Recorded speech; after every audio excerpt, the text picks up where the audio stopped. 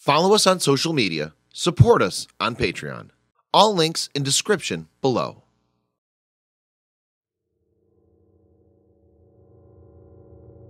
The United States has conducted its sixth successful test of a new long-range anti-ship missile, or LRASM.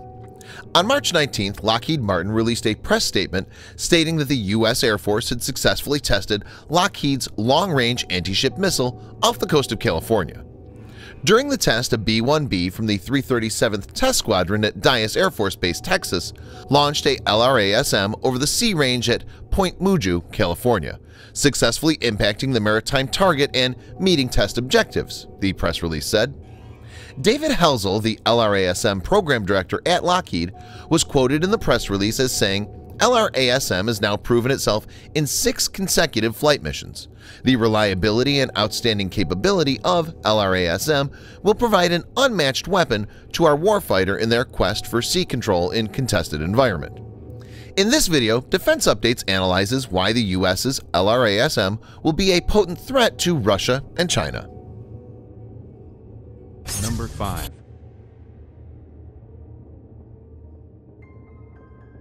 The anti-ship firepower is badly needed, as the U.S. Navy has allowed its capabilities in this area to deteriorate in recent decades.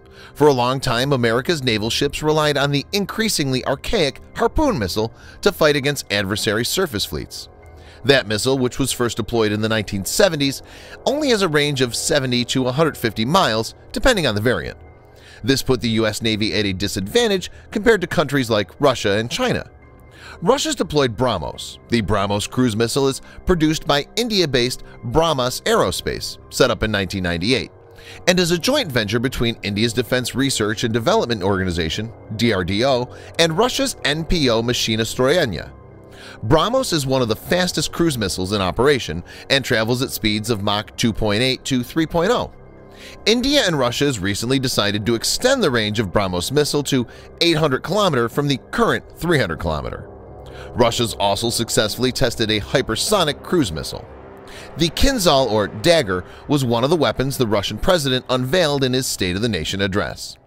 Kinzhal reportedly has a range of approximately 1,250 miles or 2,000 kilometers, and a top speed of more than 10 times the speed of sound. According to the Russian president, units in the country's southern military district, which borders Ukraine and the Black Sea, have deployed the missiles operationally.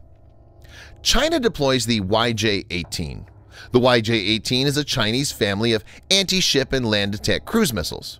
Western analysts believe the YJ-18 is a copy of the Russian caliber 3M-54E, with a cruising range of 180 kilometers or 110 miles at Mach 0.8, and a sprint range of 40 kilometers or 25 miles at Mach 2.5 to 3.0.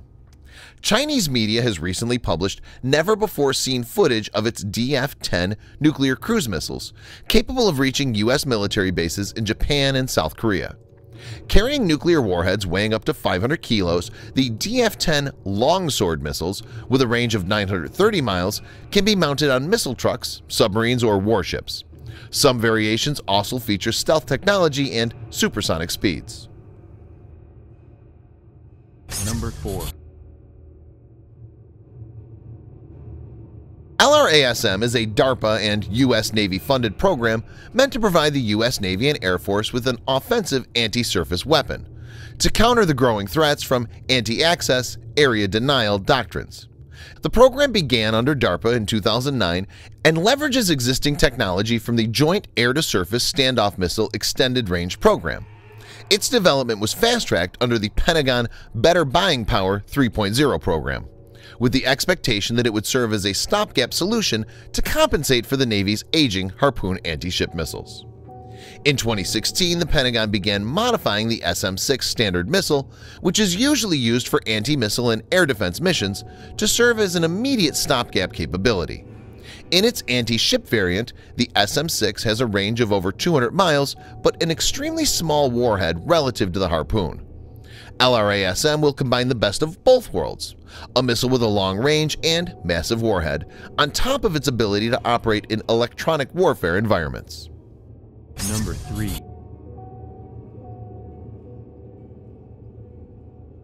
LRASM has a reported range of 500 nautical miles and carries a 1,000-pound penetrator and blast fragmentation warhead. LRASM is primarily designed to provide the U.S. Navy and Air Force with a precision-guided, long-range standoff capability that can survive in aggressive electronic warfare environments. To achieve this, it uses onboard sensors and semi-autonomous guidance system to reduce its dependence on intelligence, surveillance, and reconnaissance (ISR) platforms, network links, and GPS navigation. It also employs innovative terminal survivability approaches and precision lethality to avoid advanced enemy countermeasures while still reaching its intended target. Number 2. The LRASM tackles two problems the U.S. Navy has. It has a longer range and is more survivable due to its electronics and stealth. The one thing it still lacks compared to Russian, Indian, and Chinese counterparts is speed. The LRASM is subsonic, meaning that the CIWS, in other words close-in weapon systems, of enemy ships have quite a long time to shoot at it. It basically trades speed for range and will rely on stealth to defeat medium-range defense systems. Number 1. While it will someday be on ships, LRASM will initially be operated by the U.S. Air Force from its B-1B bombers and the U.S. Navy from the FA-18E&F, which operates from aircraft carriers. The initial LRASMs are expected to be operational in 2018. The U.S. Navy will hold a competition for the Offensive Air-Surface Warfare Increment 2 anti-ship missile as a follow-up on LRASM to enter service in 2024.